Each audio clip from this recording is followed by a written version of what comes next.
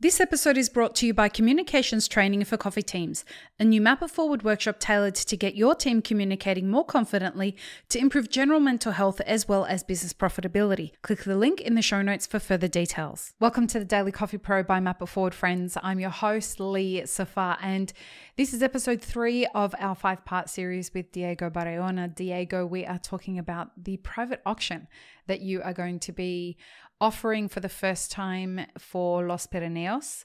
And today, I would like to ask you, what are your views on private auctions? Ooh, well, it's very, very positive for sure.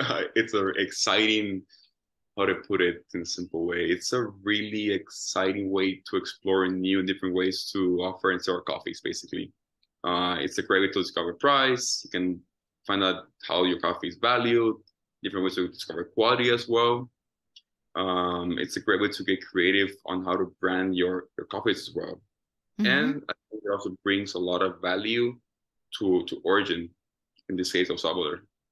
So when you say it brings a lot of value to origin, what kind of value do you see it bringing?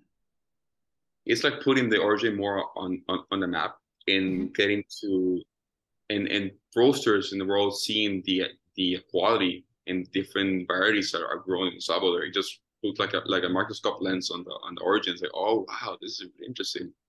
I guess it gets more and more attraction to origin. When an auction like this happens, I mean, obviously you're doing it for a bunch of benefits, and it's not just about, hey, let's make a shit ton of money. Yeah, but it's also about a whole bunch of other stuff, especially when it comes to someone like you making a decision like this. I know you've got 5 or 6 reasons behind why you want to do something like this. What benefits, what do you expect to see the immediate benefits are going to be, and then the flow-on effects for the business, for your team, for coffee producers across El Salvador? What does something like this, how monumental is it? One, I guess, would be people are going to start, like, I tell people that this country, we need to be focused more on quality and the volume. So having this auction, I feel like people are going to be more motivated to run these events and be more quality oriented and be able to offer the copies at a better price and more profitable as well. And second, I would say the number one catalyst of why Los Pirineos is Los Pirineos and my father became a legend that he was, is because of coffee excellence. Coffee excellence, I will say, play a really important role in Los Pirineos and created an international brand and awareness. So I would say that's really important to producers to see that the effect that this auction can have in many farms and producers. Well, it just creates this like billboard, this platform of who you are and your qualities and your coffees. And is the hope that other producers get encouraged by this and decide that they want to do their own private auctions? Yes, for sure.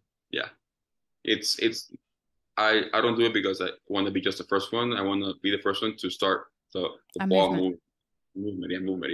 Yeah.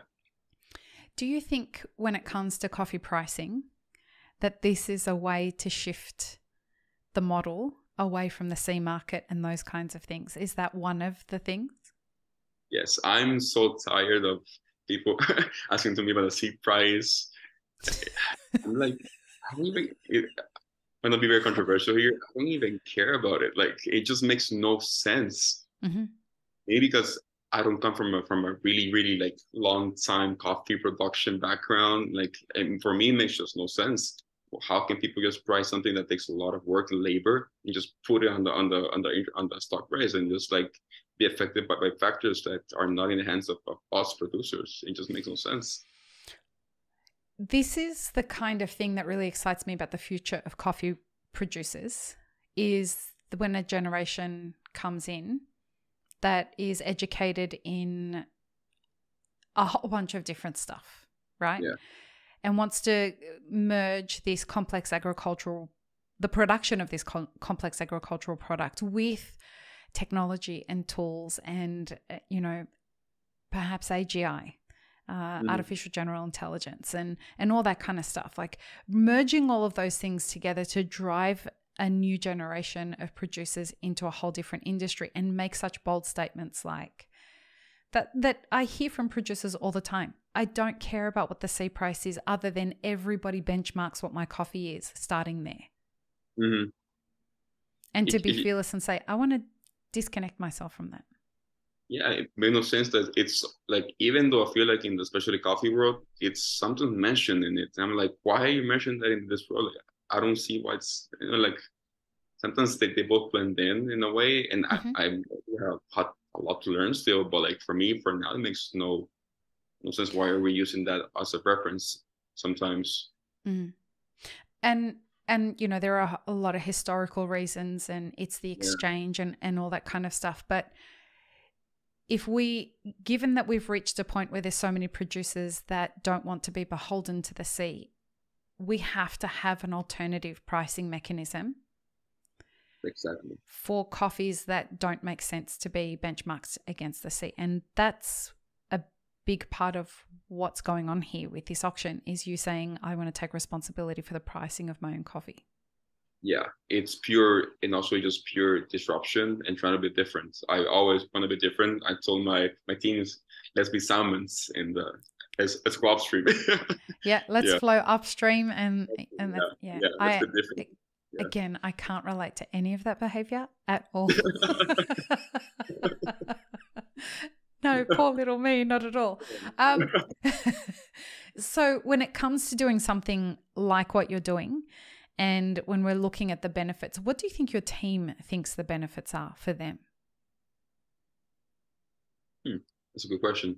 I was talking to my copper in my team, copper and Audio Control, and he was so excited because he's taking this so seriously. Like he's so excited about the laws and the couplings. Hey, it's like, hey, let's do this. So it just sparks this creativity and more sense of purpose in the team as well, because it's something that we're built from zero. It's completely ours, zero ours. And you don't have anybody that's done this before you in El Salvador, so that's being a pioneer. There's a drug associated with it, folks. And like, there's this beautiful kind of, I don't know how you describe it, like literally not knowing whether success or failure is going to be the end result, but a group of people coming together to create an event, whatever that event is, but to create that together and know that the success or failure of it rests on the team, all of us together. And I'll be honest with you, for sure there's excitement for a financial result, for sure. I'm not gonna lie to you. It's exciting. It's exciting for sure. It needs to be. Yeah, for sure it's exciting. But it's not what we're in a dream, because we want to make a lot of money, and we want to be like the president that the Panama can get, for sure. Like, we are not dreaming about that. We just want to create our own thing and be creative, be unique, and start movements. That's, for me, that's what's driving me. Let's start a movement. Let's be different. Would you say that the number one success marker for the event is selling all the coffee? Yeah. Nice. Yeah. What would you say is the success marker after that? For next year, for example, or for... No, in this auction, right? Okay. Yeah, like goal number one, we sell all the coffee. Goal number two? I will go before. One would be to sell a lot of, a good amount of sets, sample sets. That'll be number one. Let's sell some sample sets, and then I will say get a good awareness going on, get people to join the auction. Final objective, sell all the coffees. Okay, beautiful.